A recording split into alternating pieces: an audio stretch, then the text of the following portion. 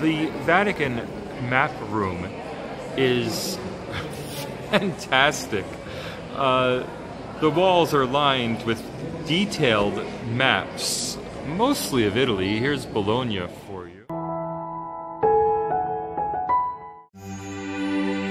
While visiting the Vatican Museums, one is sure to have passed through this corridor. This is the Gallery of Maps, which has reopened its doors after 3.5 years of restoration, returning it to its original 16th century appearance. The gallery, 120 meters long by 6 meters wide, was the work of Girolamo Muziano and Cesare Nebbia in 1581.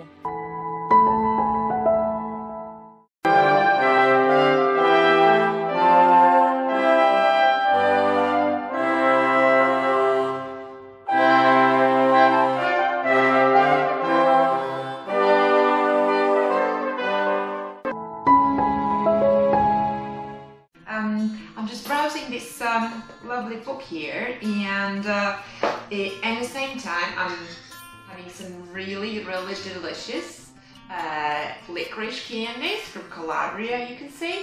Once you come to Rome, you visit the Vatican Museums, and then once you enter the longest hall, the so-called Gallery of Maps, then you would see, or you will see, the map I was showing you.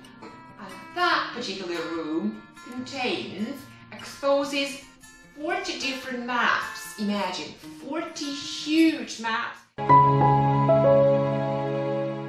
Old maps. These are usually very interesting because they were sometimes kind of inaccurate when compared to the satellite images that we have today, showing us how little we knew about the world back then. This is what is seen as the world's first map that remained until today.